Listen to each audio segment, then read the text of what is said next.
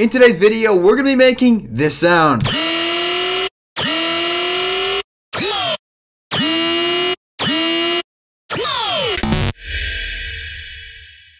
What is going on, Rocket Pirate sound designers? I hope that you're all having a fantastic day, but can we just take a moment to take a look at last video? What is good with the likes and dislikes? Dude, I don't know what is wrong with the video. I understand that my drop came out ass, but that was a fucking 10-minute challenge. I don't know what you expected, but I guess I'm just gonna cool it with those because apparently you guys don't really like them. It was just a challenge. It was just for fun, for entertainment. So I think I'm just gonna cool it with that kind of videos for now. So anyways, guys, let's go ahead and get into the sound. It is super, ultra, mega thick, and I already know you're gonna love it. So first things first, we're gonna start off running basic shapes between two sawtooth waveforms. Running basic shapes, frequency modulation, I mean, of course, how can I go wrong? But anyways, we're gonna start off with our sawtooth waveform, which is found in the basic shapes wavetable. And here we're just gonna start off with our FM from B. Now, oscillator B, of course, we're gonna have to turn on basic shapes again to get our second sawtooth waveform. And then we're just gonna turn the FM to around like halfway, somewhere around that. We can always go back and adjust it. And now things are going to start to get interesting, okay? Let's drop the level of oscillator B down to 0 and turn up the octave up 2. So that +2 pitch differential gives us a perfect harmonic sound.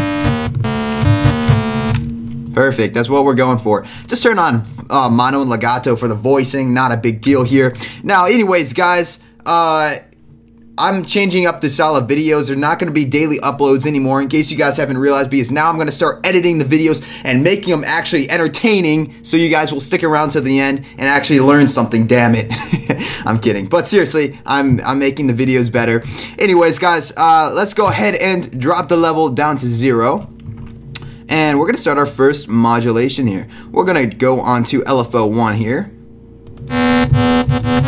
Put this on envelope. And leave this on 1/4 for the rate. And that is going to be the start of a sound. That way we don't have one static sound. It just jumps right into it. Sounds perfect. And now we're actually going to be turning on sync. Turn up the sync to around like 2.16. Somewhere around here. And now we're going to modulate this up.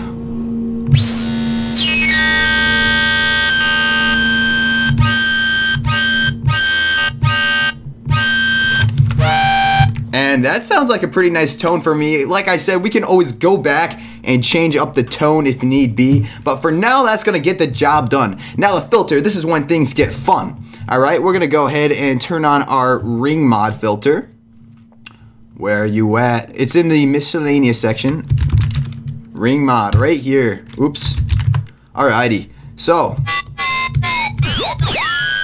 Okay, sounds really interesting, but this is really going to be giving it that fat, thick tone of the sound. So go ahead and turn on our pitch tracking here. That way, whatever note that we're playing on our keyboard, the cutoff will move with that note, so it maintains a constant, similar tone. So we'll go ahead and turn up the cutoff around here, and we're going to drop this down with the LFO number 1.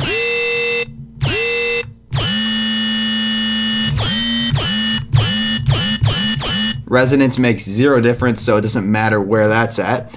And we're going to call it a day for the oscillator section. Like I said, guys, we can always go back and tweak this to make it sound better. Some things may need to be tweaked a little bit, but that's no problem. Alright, so now we're going to jump into the matrix section. And all we're going to be doing here is making LFO2. This is going to be our pitch LFO, and it's basically going to be shaping the way the sound moves, or the not the sound, the pitch, the master tune. So we're going to go ahead and turn on LFO2 into our source, and we're going to grab on master tune for the destination. So LFO2 will be controlling master tune. Go ahead and make this go up 3 maybe. That sounds pretty good.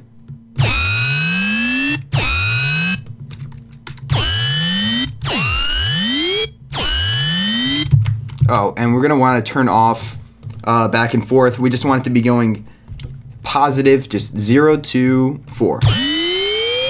Oh no, we want it even less than that. Maybe 3, eh? Or 2. Alright, so that sounds pretty good for that. Now, we need to go to the effects section and actually make this thing pop. So, first effect on the list is we're going to be filling in the sound and almost making it sound a little vibrato-ish. And we're going to be doing that with the flanger. Just go ahead and turn up the rate to 20 hertz, so as fast as possible, and don't touch anything else. Yes, I actually did that, and it actually came out pretty good. Alright, so now we're going to turn on the multi-band compressor to even out the frequencies.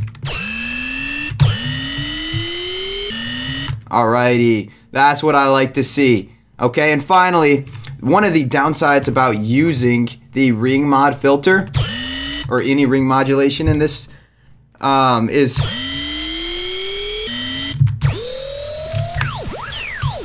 Do you hear that? It gets like a weird talking sound, which sounds pretty gross. So in case you guys get that, we can go ahead and cut out.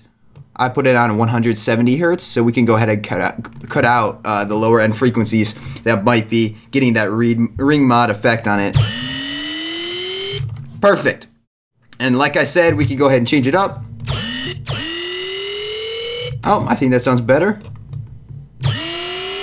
Oh, there we go. And that is literally how it's done. 25 works there, and then 22, negative 22.